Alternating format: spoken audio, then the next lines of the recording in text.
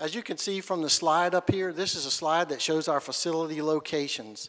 We came to you several years ago and proposed a platform where what we would do is close all 4 of those older, outdated facilities, and we would build 2 new facilities that were located in an area where they could access a majority of our calls in that particular area.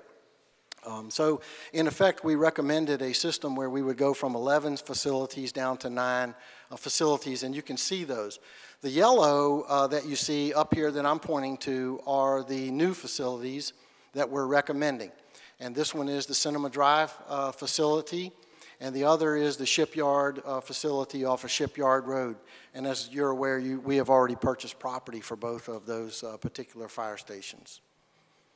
So you'll be familiar with this graph. This is the one that we showed you before.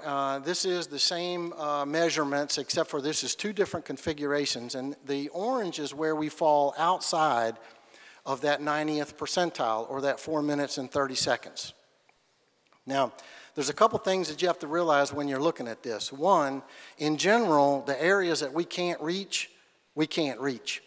That's not a product of whether or not the facility is located in the right place. It has to do with the access to the facility. For instance, if you look at landfall, that whole area of landfall is basically orange because there are only basically 2 or 3 ways to get in and out of landfall. So that limits our access to be able to get a number of apparatus in there very quickly, even though we have a fire station that sits right on the edge of landfall.